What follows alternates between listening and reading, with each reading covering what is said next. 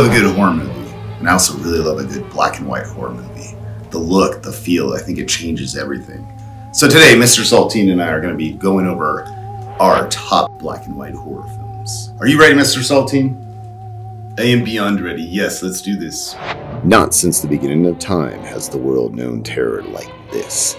1956's The Creature from the Black Lagoon is for sure one of my favorites. We follow a group of scientists that travel to South America to find an undiscovered beast. Science couldn't explain it, but it's there causing havoc in the deep waters of the Amazon. The creature is the perfect monster for a movie, and this was also shot and released in the theater in 3D, and I'm sure that would have been scary as hell to see at the time. Even though the creature is a guy in a bodysuit, I think it looks phenomenal. I've always loved this movie, and I think it still stands up today.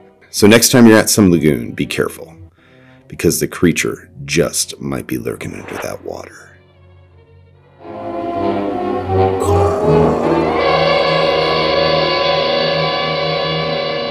Nosferatu. This incredible silent horror movie has influenced so many movies. It's a camera work for the time, and its use of shadows that makes the character stand out so much. The movie's incredible makeup effects on the vampire still hold up nearly 100 years after its release. This is one of the most terrifying vampires in the history of film. Nosferatu, you are scary.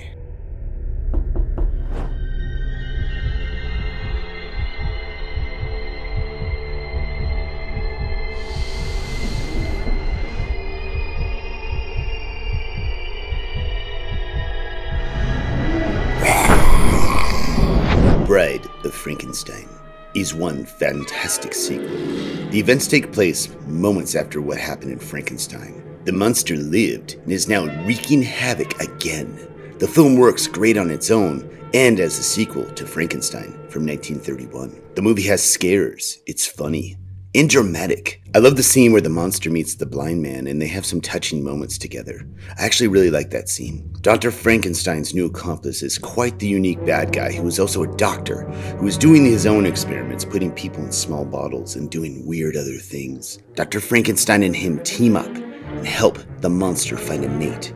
And that's where we come to that Bride of Frankenstein. The bride is not in a lot of this movie, but the scenes she is in are well worth the watch. Bride of Frankenstein is one of my favorite Universal classic monster movies, and I would recommend it in a second. And also, how can the movie be bad when you get to see the monster smoking a stogie? No, this is good. Smoke. You try. Oh.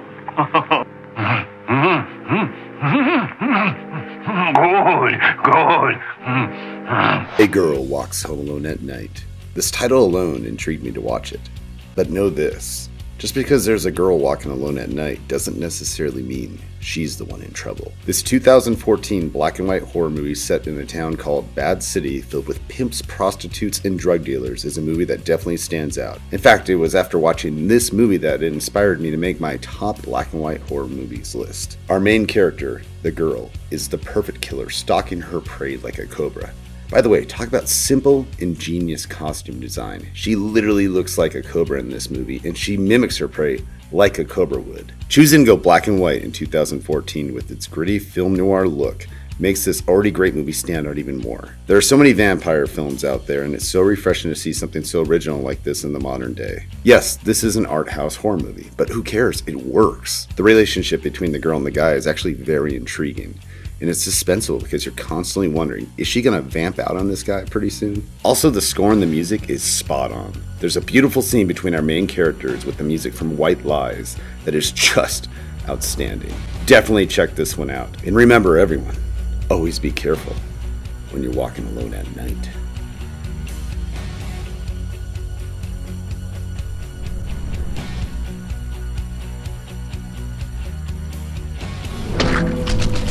Psycho.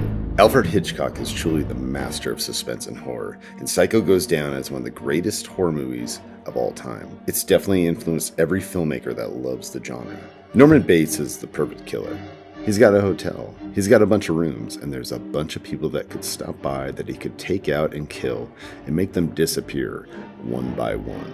And he's kind of a mommy's boy too.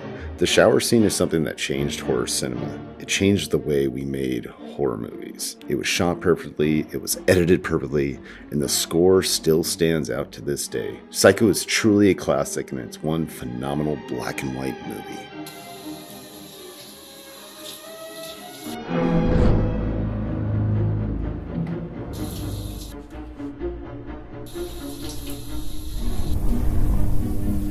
Wait.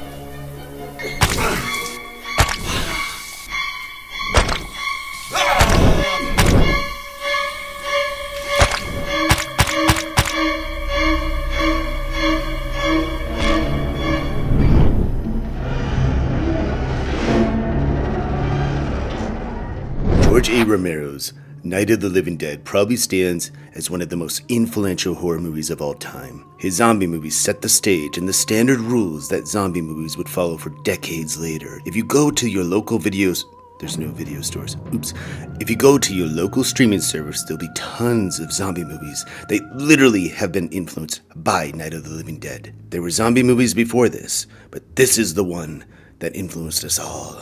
We follow a bunch of characters stuck in a little house and have to deal with all the outside threat of these living dead people. And also we deal with the threat of the humans that are in the house. This movie does not hold back in its gore, in its blood, and its black and white look truly makes it even more terrifying. And I'm not going to spoil it for you, but there is an ending that is quite shocking. If you've seen this movie, then you know what I'm talking about. Watch it again. Trust me, you will dig it.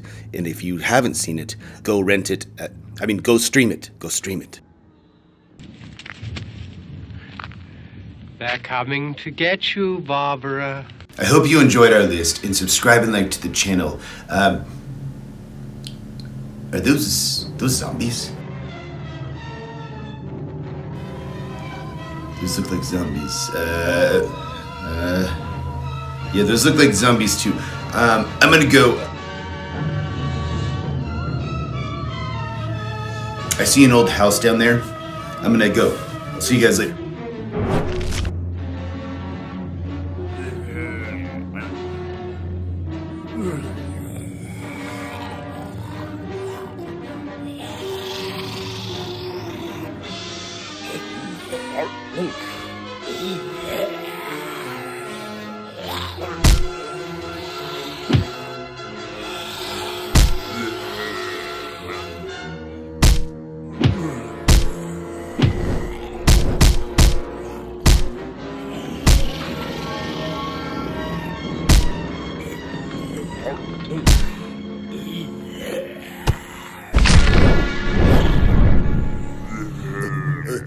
No.